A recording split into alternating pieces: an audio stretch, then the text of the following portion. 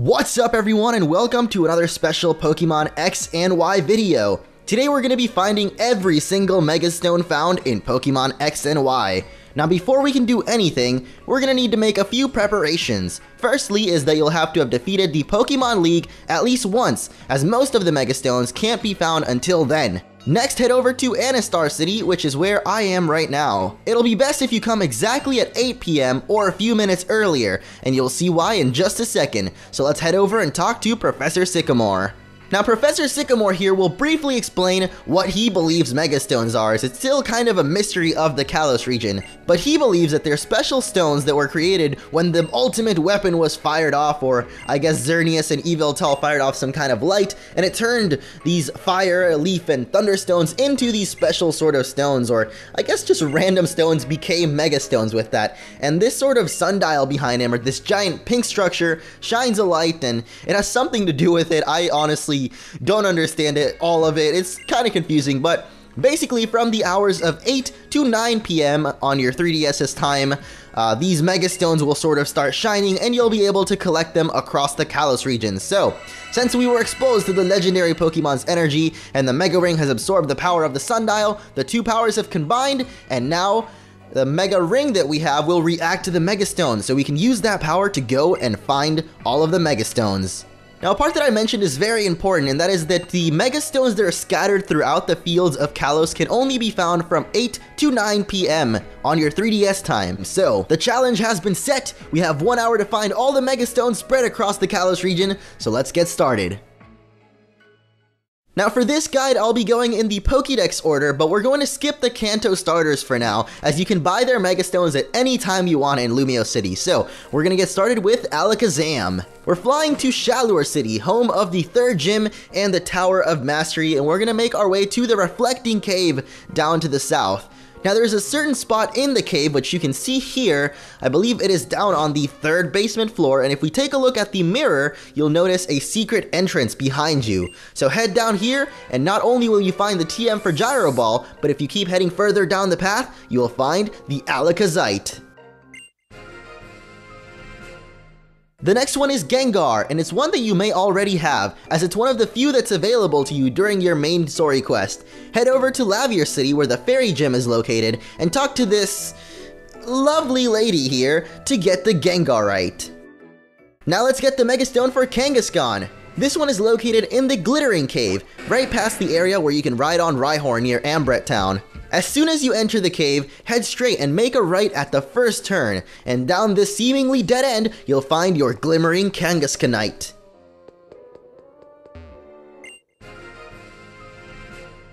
The next two stones are going to be the first version exclusives we'll be getting, and they're found in Santaloon Forest.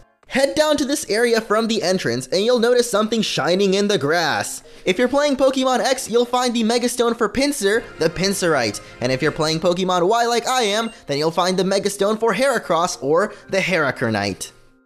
Next, let's fly to Kuriway Town and head to the waterfall nearby to find Gyarados' Mega Stone. This is probably one of the easiest ones to spot, as it is right in front of the falls here, and that is going to be the Gyaradosite. The Mega Stone for Aerodactyl is another one that you could have gotten during your main story quest, and it is located in the Fossil Lab over in Ambret Town. All you have to do is talk to the scientist, and you've got yourself the Aerodactylite.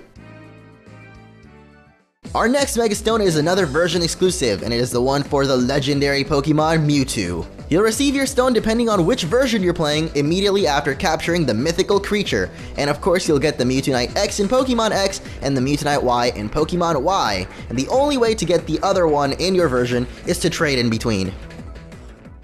Now let's head to Azure Bay, right before Coumarine City, the town of the 4th gym. This is another one that's available during your main story quest, but it's an area that is very easy to miss. But if you head down to it, this nice old man on a tiny island will hand you the Ampharosite, so you can get your fabulous Mega Ampharos.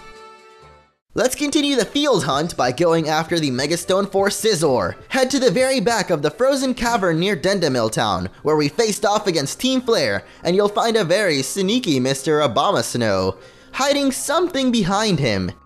It's the Scizorite. Next up, we have a couple more version exclusive stones, but these are sort of special, as the stones are found in the opposite game of where the Pokemon itself can be found. Head on over to this rock in Route 16, and you'll find the Houndoominite in Pokemon Y, and the Manectite in Pokemon X. And I'm saying it's curious because Manectric himself is found in Pokemon Y, while Houndour is found in Pokemon X. So you'll have to trade if you want to get your Mega Evolutions. Now, possibly the strangest spot to find a Mega Stone is here in the Silage City Gym. Just like the previous stones, these are found exclusively in the version opposite of where the Pokemon is found who can use it. So in Pokemon X, you'll find the Tyranitarite, and in Pokemon Y, the Aggronite. However, Tyranitar, or actually Pupitar, is found in Pokemon Y, while Lairon or Aron is found in Pokemon X. Moving on to the 3rd generation Pokemon, the Blazikenite starts us off, and it can of course be found attached to the Torchic you can download from the mystery gift option on the main menu during some time after the game's release. This is the only way that you can get Mega Blaziken, and I'm sure that there will be more Mega Pokemon released through mystery gift in the future. The South Boulevard, everybody's favorite boulevard in Lumiose. Anyway, this cafe immediately past the Pokemon Center here is where we first met Diantha all the way back at the beginning of our journey, and if we come back here after defeating the champion, she will be waiting to give you a special gift. Diantha will trade any one of your Pokemon for her Ralts, and this special Ralt will hold the Gardevoirite. Remember Chabanel Castle?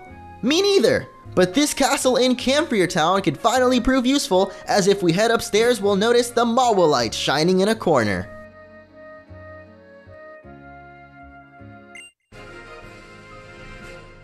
Next, let's head back to Lavier City and to this well, which seemed to be just for looks, but come back here during Mega Stone Prime Time and you'll find yourself the Medichamite.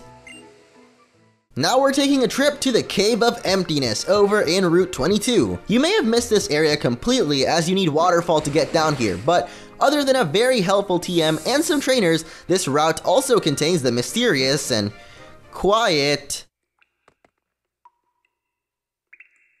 extremely quiet Cave of Emptiness. Head all the way to the back of this cave and you'll find the Banettite. The final 3rd generation Pokemon with a Mega Evolution is Absol, and his stone is actually given to you in Keelud City by your rival Serena, after defeating her one last time. Of course, if you're even searching for the other Mega Stones, you should already have the Absolite as it's kind of required, but just in case, here it is.